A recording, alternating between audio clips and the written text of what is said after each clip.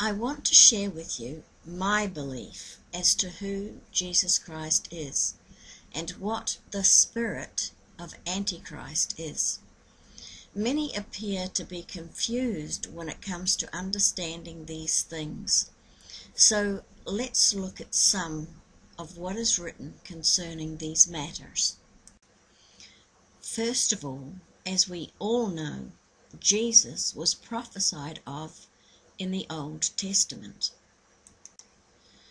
It is written, "For unto us a child is born, unto us a son is given, and the government shall be upon his shoulder, and his name shall be called Wonderful, Counselor, the Mighty God, the Everlasting Father, the Prince of Peace." So it was prophesied that Jesus, the Son, is the mighty God, the everlasting Father. These things we cannot deny, for they are written.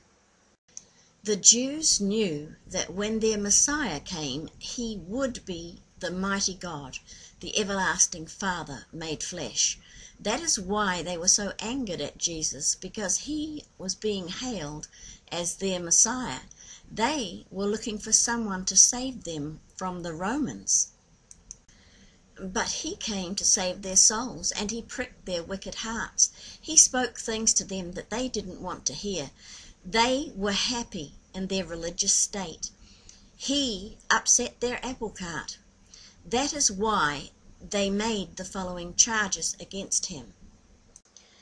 It is written that Jesus said, "I and my Father are one."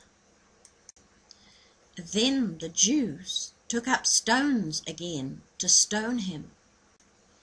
Jesus answered them, "Many good works have I showed you from my Father. For which of those works do ye stone me?" The Jews answered him, saying, "For a good work we stone thee not, but for blasphemy, and because that thou, being a man, makest thyself God." The Jews knew when Jesus said, "I and the Father are one," just exactly what he meant. It is written, Jesus said unto them, "Verily, verily, I say unto you, before Abraham was, I am." Then took they up stones to cast at him. But Jesus hid himself and went out of the temple, going through the midst of them, and so passed by.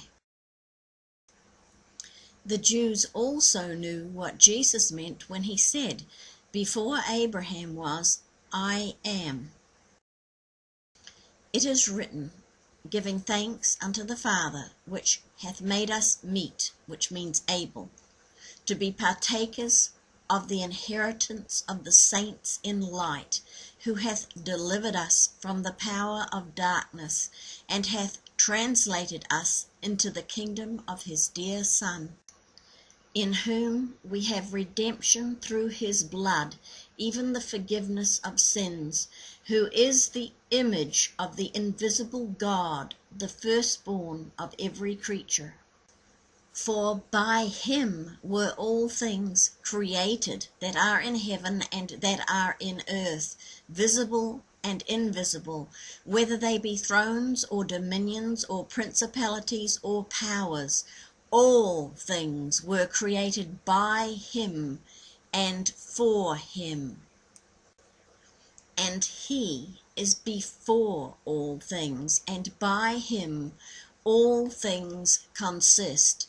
And he is the head of the body, the church, who is the beginning, the firstborn from the dead, that in all things he might have the preeminence. For it pleased the Father that in him should all fullness dwell. Now those words were spoken by Paul, a Jew amongst Jews, a man raised to be a zealous, religious, commandment-keeping Jew, and he knew who Jesus was. The fullness of God, the Father, and his Spirit dwelt in Christ. For God is a spirit, and that same Spirit that dwelt in Christ is the Spirit of Christ, the same Spirit that he promised us. It is written, I will not leave you comfortless, I will come to you. Yet a little while, and the world seeth me no more, but ye see me, because I live, ye shall live also. At that day ye shall know that I am in my Father, and ye in me, and I in you. Now the Jews knew that the Son of God was to be God manifest in the flesh. So when Jesus told them that he was the Son of God, they knew who he was claiming to be. And God had blinded their eyes and hardened their hearts that they might deny him. I'd like to stop right here and touch for a minute upon what the spirit of Antichrist is. It is those who do not believe that Jesus was God made manifest in the flesh, raised from the dead with a glorified eternal flesh and bone body, with the ability to eat and drink and be touched, the likes of which his children will receive after their resurrection from the dead. It is those who claim that Jesus is now only a spirit. It is those who deny that he is the fullness of God. 11 of the disciples were gathered together discussing Christ after his resurrection from the dead when he appeared amongst them. It is written that Jesus said, Behold my hands and my feet, that it is I myself. Handle me and see. For a spirit hath not flesh and bones, as ye see me have. And when he had thus spoken, he showed them his hands and his feet. And while they yet believed not for joy, and wondered, he said unto them, Have ye here any meat? And they gave him a piece of a broiled fish, and of an honeycomb, and he took it, and did eat before them. It is the same flesh and bone glorified Jesus who is soon to return. He came once in the flesh, and he shall come again in the flesh. It is written, Who is a liar but he that denieth that Jesus is the Christ? He is Antichrist, that denieth the Father and the Son. Whosoever denieth the Son, the same hath not the Father, but he that acknowledgeth the Son hath the Father also. The Jews knew from the very beginning that God promised to send the Messiah, the Christ, Emmanuel, God with us. Take, for example, the statement of faith made by Job. It is written, For I know that my Redeemer liveth, and that he shall stand at the latter day upon the earth.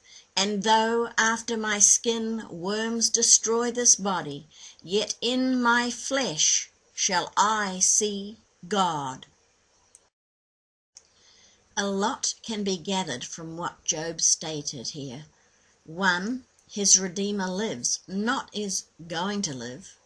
And 2, he, Job, will be a part of the resurrection of the dead. He, in his flesh and bone body, shall see his Redeemer, God, the Messiah, the Christ.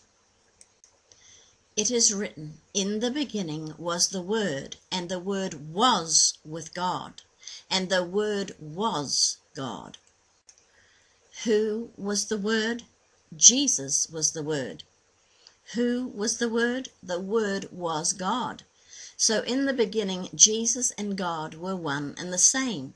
Now, if we lean to our own understanding in these things, confusion comes. This is a godly mystery. It is written, And without controversy, great is the mystery of godliness. God was manifest in the flesh, justified in the Spirit, seen of angels, preached unto the Gentiles, believed on in the world, received up into glory. Because of our limited understanding, oftentimes men have supposed that we worship three gods, God the Father, God the Son, and God the Holy Spirit, when there is but one God who manifests himself in his Son by his Holy Spirit. It is written, "For there are three that bear record in heaven, the Father, the Word, and the Holy Ghost, and these three are one." It is written, "The same was in the beginning with God. All things were made by him, and without him was not anything made that was made." It is written, "Behold, a virgin shall be with child, and shall bring forth a son, and they shall call his name Emmanuel," which being interpreted is God with us. So it is clear that Jesus is the Creator God. It is written, and so it is written, the first man, Adam, was made a living soul. The last Adam was made a quickening spirit. The first man is of the earth, earthly. The second man is the Lord from heaven. It is written, speaking of Jesus, "Who being in the form of God, thought it not robbery to be equal with God, but made himself of no reputation, and took upon him the form of a servant, and was made in the likeness of men." God took on the form of a man because he can, because he's beyond our understanding, because he's beyond man's comprehension, because he's able to be all places at all times, because he's God.